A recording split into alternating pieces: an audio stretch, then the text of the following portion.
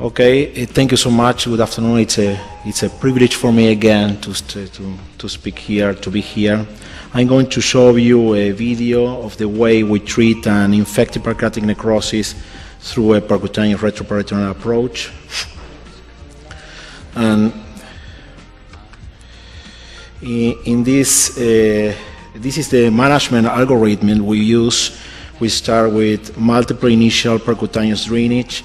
We usually use multiple catheters from the start, and once the catheters are in place, we carry out daily flushings and administer antibiotics.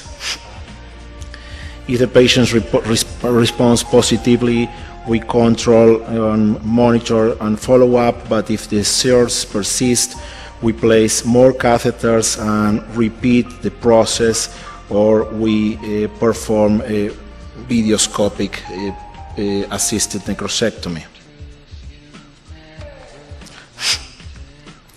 So here you can see the different access points we use for percutaneous